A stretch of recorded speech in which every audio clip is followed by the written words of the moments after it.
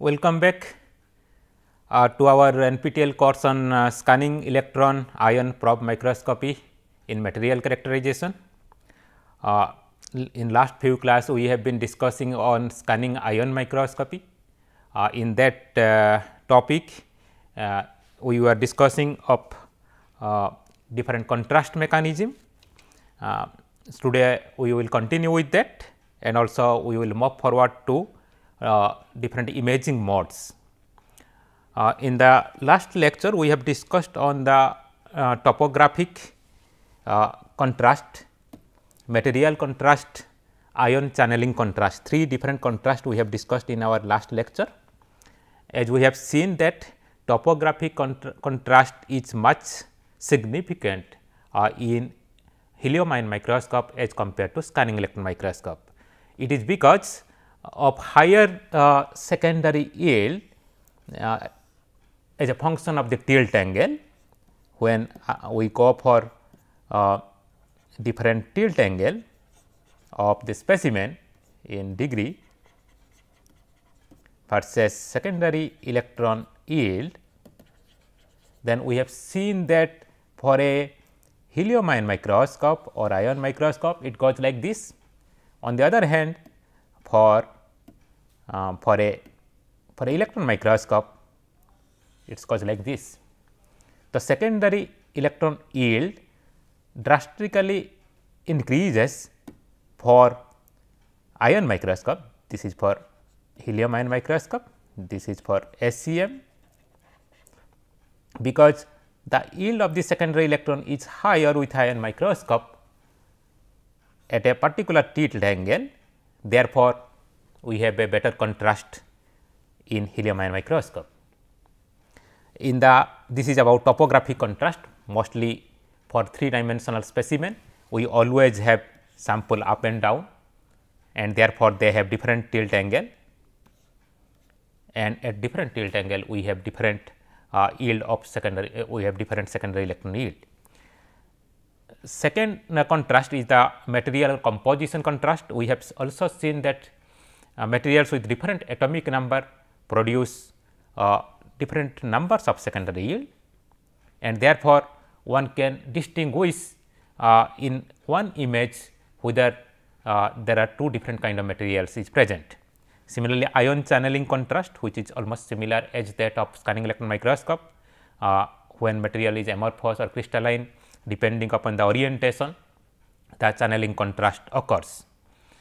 Voltage contrast, magnetic contrast, optical contrast are all similar type as that of scanning electron microscope.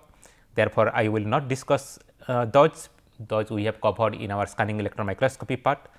In the scanning electron microscopy part, we say it is a cathode illuminations because our electron bombardment was occurring, but here in helium ion microscope we say it is ionolominescence because helium ions incidents on the specimen surface. What additionally I will talk here is ion dependent contrast. Ion dependent contrast is because we have different, we can use different type of ions in ion microscopy. All electrons are same, but not all ions are same. Therefore, we can change the ions and see what different contrast is being observed. And here is the study, recent study on nitrogen ion microscopy and helium ion microscopy of same sample. As you see in the left image here, in the left side image, we have different type of specimen, different type of materials, that are viewed under microscope in a nitrogen ion microscope. So, for example, here it is gold, and here is gold, in this place is a collapsed gold. We have a gold, we have a graphite, we have SiO2, and we have also 4-layer graphene. If we carefully look, this is a helium ion microscope image, it is a nitrogen ion microscope image, not helium ion microscope. The first two one are the nitrogen ion microscopic image, and second two one, these are helium ion microscope image, and they are taken at different ion dose. We could see in the leftmost image, this image, there is a contrast difference of different type of sample, gold, graphite, SiO2 and 4 layer graphene. For example, here in the graphene and graphite appears more darker, graphene and graphite appears more darker, and it is more clear when dose has been increased to an extent. You can see that graphene place, in this place it is completely dark. Similarly, graphite is also completely dark. Gold contrast is not same as SiO2 contrast. So, all these like graphite and graphene have similar contrast, on the other gold and SiO2 have a different contrast in a nitrogen ion microscopy NIM. On the other hand, if we see in the helium ion microscopy case HIM, then we do not see a different contrast with graphene. You see almost graphene contrast, graphite and SiO2 are similar. Certainly, gold is different, gold have a different contrast. One can easily distinguish gold, this is also gold, this is a pattern sample, this is also gold, indicating from their contrast we can differentiate there are two different materials, like here is gold and here is something else. Similarly, with a little higher dose we can also see the contrast difference, here it is gold and here is similar, all similar. We can only distinguish between two different type of contrast, one is for gold and another is for all other materials. But if we look at the nitrogen ion microscopy image, we have clear cut difference with from the graphene and graphite. There is almost negligible or no secondary electron yield from this region, graphite and graphene, no secondary electron yield. There is a suppression of secondary electron yields when we do with a nitrogen ion microscopy, but in these cases it is not. So, this contrast difference is the effect of ions. In case of ion, we could able to see the difference, but not here. That means, different ions interact with the specimen different ways and therefore, providing different contrast mechanism, which is not possible with a scanning electron microscope or electron microscopy image. If we look at little bit at a higher magnification, we zoom in and we can see here, the helium ion microscope dose is increased. Here it was 10 to the 13, 7.7 and it was 8.3. When the dose was increased, now now we can see some contrast difference here from graphene and SiO2. Here is graphene, this is a zoom in portion. Here we can see clear difference, graphene, gold, SiO2, all difference we can see. By increasing the ion dose in helium ion microscope, we would able to differentiate to an extent about the presence of two different material, graphene and gold, graphene and SiO2 or graphite. Graphite is not seen here because it is a magnified image, but otherwise at a little lower dose we were not able to distinguish. But moreover, the contrast difference as you see here, the contrast difference in this case is significantly different with different ions. This indicates the importance of the ion microscope by varying different ions. Moreover, helium being the small size, smaller the size, having higher resolution, could able to distinguish the steps at this place, which is not as clear in case of neon ion microscope, because the nitrogen ion microscope, because nitrogen size is bigger, therefore resolution will be not as big as, not as good as of helium. So, the topographic contrast here, this is a topographic contrast is more significant in helium ion microscope as compared to the nitrogen ion microscope.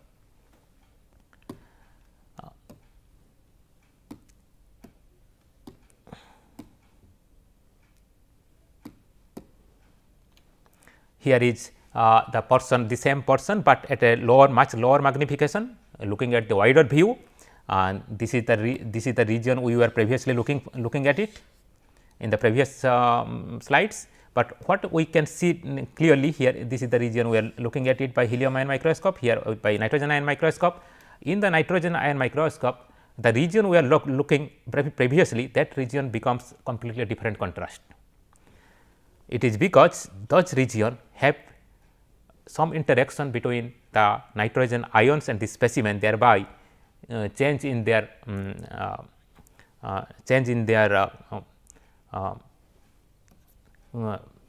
so there is a interaction between the ions bombarding on the specimen, therefore, the change in the structural features inside the material, therefore, the signals coming out of it is different to the outside region. Here there is no difference. In case of helium ion microscope, which we have seen this region before, that almost similar contrast to outside region, there is no changes because there is almost negligible interaction between the helium and the specimen. On the other hand, what we can see here again, it is a isolated graphite contrast for nitrogen ion. Nitrogen ion is significantly different to the helium ion microscope. This portion is SiO2. SiO2 almost have similar contrast as that of graphite, isolated graphite, but here we can see that SiO2 contrast and graphite contrast is significantly different. Same is not observed with a helium ion microscope. So, this indicates that by changing the ion, in some cases we could see a drastic difference in the contrast or the ion induced secondary electron yield, and thereby helping us to distinguish the presence of different specimen in the material. This is the effect of ions on the contrast mechanism, which is not possible in scanning electron microscope. Then if we go to imaging mode, we have a couple of imaging modes, such as let us say high resolution imaging mode. In case of high resolution imaging mode, we should always use the secondary electrons, that is SE1, because ion induced secondary electrons or ISI1, they mostly emerge from a smallest area of the specimen, and therefore, as they emerge from the smallest area, because their interaction volume is also small, because the higher mass of the ions as compared to the electrons, and the signal or nothing but the secondary electrons generated because of the ions comes from a smallest area, they give the best resolution in the scanning microscopic technique. Certainly, if we want high resolution imaging, we can prefer to use higher primary energy, that is smaller wavelength. Smaller wavelength means we can use smaller spot size. Smaller spot size means we can have a better resolution. Third point is a low beam current. Low beam current is important because it provides enough signal unless and until it provides enough signal to noise ratio. A low beam current means there will be less surface damage. First thing, there will be less surface damage and there will be less charging in case the sample is insulating in nature, and thereby it can give the best resolution. As per the studies, the best result is obtained with a beam current less than 0.2 picoampere in a Zeiss Orion helium ion microscope.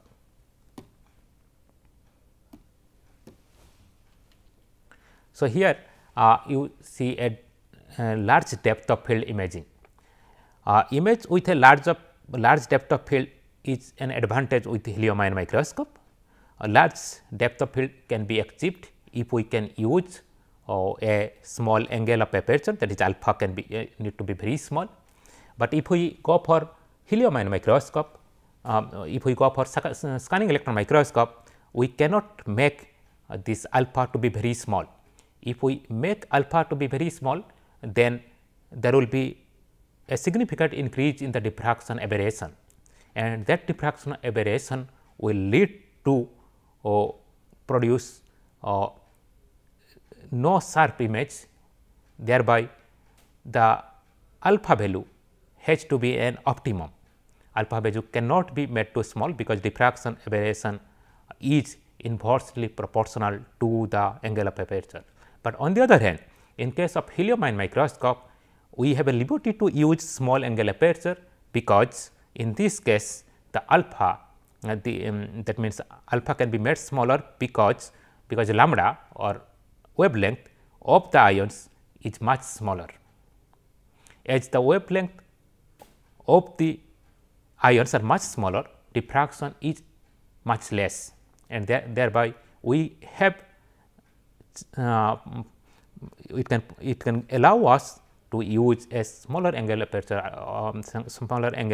that is alpha, and with a smaller angle of aperture we can have large depth of field imaging. As you see in this image, depth of field is nothing but the range of position of the object at which a focused image can be collected.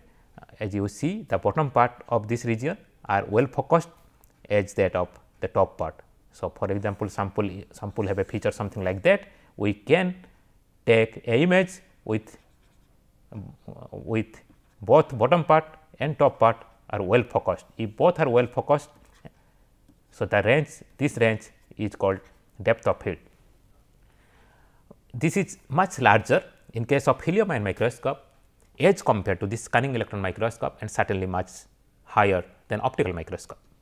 So, this is another advantage of helium ion microscope, where we can collect images with a large depth of field. Imaging the insulating sample. Imaging the insulating sample is another important requirement in the microscopic technique, because as we have seen in case of scanning electron microscope, charging occurs when electrons accumulate at the surface, and this charging electrons will accumulate when the sample is insulating in nature, because electrons cannot travel inside the specimen and cannot go up to the ground. So, therefore, electrons will be accumulated in the surface, and that leads to distortion of the image, and the image we can see the bright line, dark line, and also the image can shift. Some region will be very bright, some region will be dark. Such kind of distortion occurs when we take the image for an insulating sample. But on the other hand, in case of helium ion microscope or ion microscope, this charging effect can be efficiently controlled. Here we can use a much smaller beam current. You may ask, then we can also use much smaller beam current in scanning electron microscope. Actually, if you use much smaller beam current in a scanning electron microscope, you will not get enough signal, because the yield of secondary electrons is much lower in a electron microscope as compared to the helium ion microscope. In case of ion microscope, let us say helium ion microscope, one ion bombarding on the specimen will produce 3 to 8 number of secondary electrons. One ions will produce 3 to 8 secondary electrons. On the other hand, one electron in scanning electron microscope will produce only 1 to 1.5 number of secondary electrons. So, the yield of secondary electrons is much higher in helium ion microscope. Therefore, we can use a smaller beam current, and then we can get enough number of secondary electrons or signal to create an image. Therefore, in a helium ion microscope we can use smaller beam current. When a smaller beam current is used, less number of such electrons or ions to be travel inside the specimen, and that would not cause the charging. Second possibility is the use of backscattered helium ions for the imaging purpose.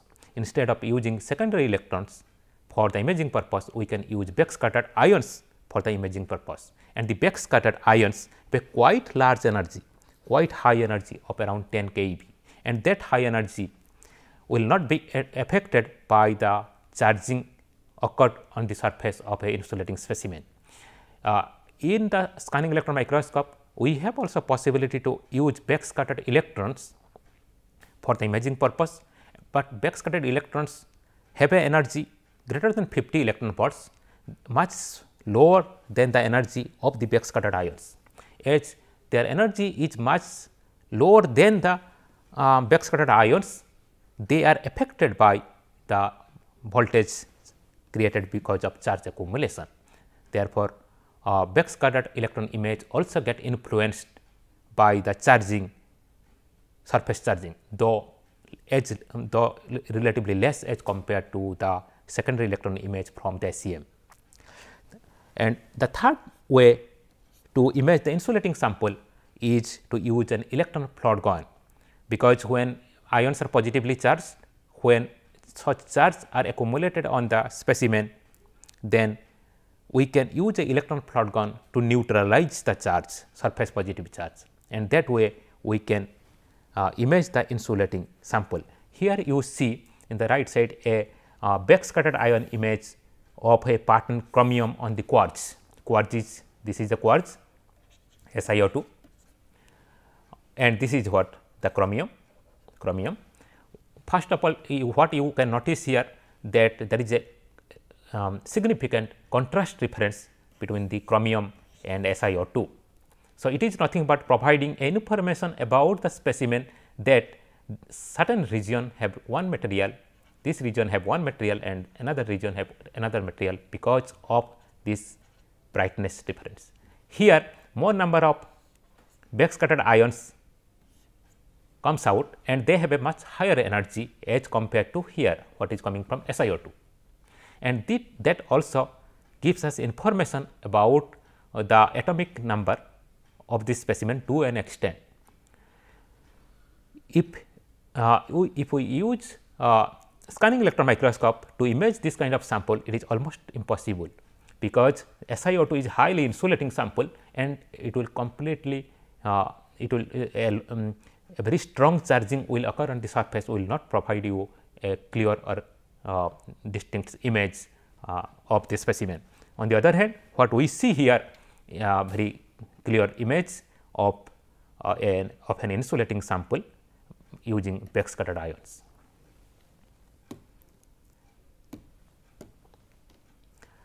We can also advantage of doing biological sample using helium ion microscope.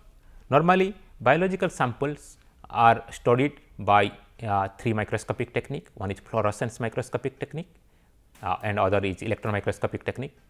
In case of fluorescence microscopic technique, we use those are labeled, those biological sample are labeled, and when the imaging occur, we see the position where those are labeled, the position which are labeled, not the overall morphology of the specimen using the fluorescence microscopy. And when the biomaterial labeling is done with a biometric material, that means it has more number of sample preparation steps, rather it is not straightforward or direct.